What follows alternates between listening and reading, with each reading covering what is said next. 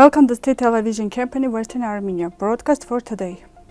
Discussion on the rights of indigenous peoples in post-conflict situations, peace negotiations, agreements, and conventions. The group of the U.S. Congress on Armenian issues demands that Baku should be accountable at the NATO summit. Baku has started the destruction of occupied Stepanakert. After 2020, Turkey demands to change the constitution of Eastern Armenia through Baku. Varuzhan, Geghamyan. 43 songs in Artsakh dialect. The team of Eastern Armenia won medals in the International Science Olympiad in physics.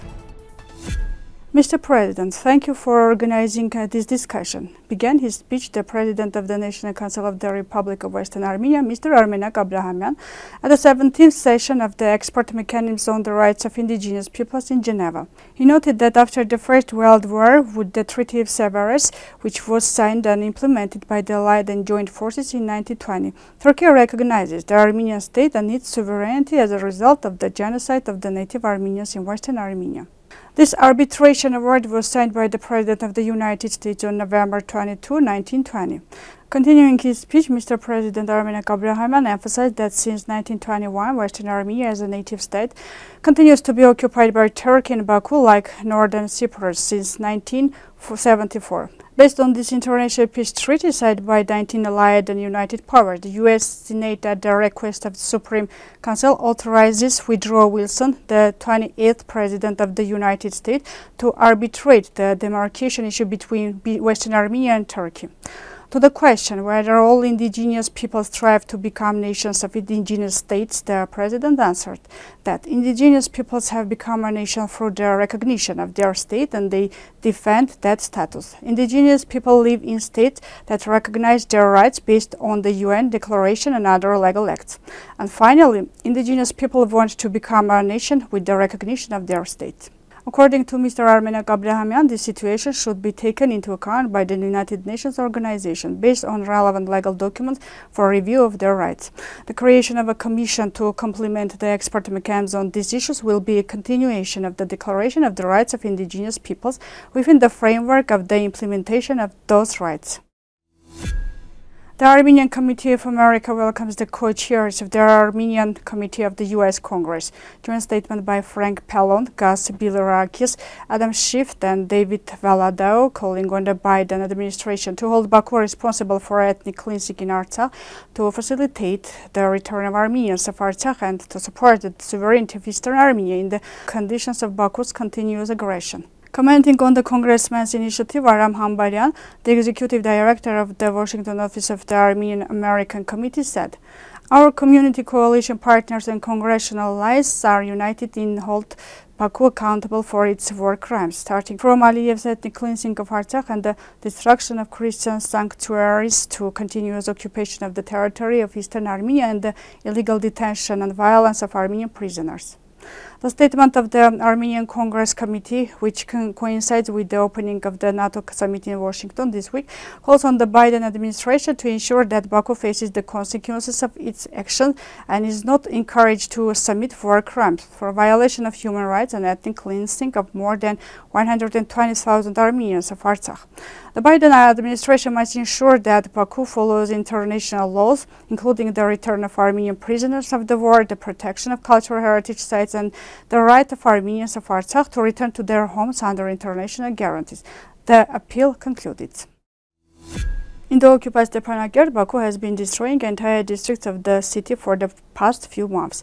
It is noticeable in the surroundings of the Artsakh State University, where apartment buildings and private houses were demolished and the university building was reconstructed and changed. The independent academic platform monitoring the cultural heritage of Artsakh warns about this. It is noticeable the tendency to change the external image of the city, the complexes.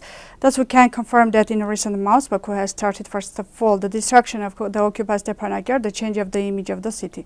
It is also noticeable that often the buildings and complexes that existed before and built by the Artsakh authorities are presented as newly built by them, the article states. Folklorist Varuzhan Geghamyan made a note stating that since its adoption, the Armenian constitution and the declaration of independence based on it have been one of Turkey's targets. According to him, in the 1990s and in the 2000 years, the Turkish side referred to the constitution of Eastern Armenia on various occasions, and mainly at the unofficial level. After 2020, Turkey official demands to change the constitution through Baku because they saw an opportunity. Our enemy don't target anything randomly. They attack the most important foundations of our state. He wrote, summarizing the thought. Lucina Nazarian, the artistic director of the Nubar traditional song and dance ensemble, stated in a conversation with Aravot that in 2023, before the fall of Artsakh, for the radio program they prepared and sang 10 Artsakh songs. After some time, she thought that it is possible to prepare a complete program of Artsakh songs and not to be limited to 10 songs. She started looking for musicologists who were music collectors who worked in Artsakh. And it turned out that there is a quite lot of material in archive of the NASA Art Institute. As a result, we had 43 songs in Artsakh dialect, among which there are samples that have never been performed. And there are also dances that have also not been performed and are preserved in the National Academy of Sciences of the Republic of Armenia archive, she noted. The ensemble performs in various concert programs, participated in festivals in Eastern Armenia and abroad, performed solo concert presenting song samples from different ethnographic zones of Western Armenia, especially the singing culture of the region of Hamshen, Karno. The film concert song Stories of Karmravank was filmed with the participation of the group based on the collection work done in the village of Karmravank. The Eastern Armenia team won 2 silver and 6 bronze medals at the International Scientific Olympiad in Physics. The Scientific Olympiad took place in Mansisk, Khanty-Mansisk. Armine Ghazaryan, Narek Movsisyan, and Arsen Asataryan, Narek Galesyan, Sambad Pogosyan, and Gor Hasratyan won bronze medals.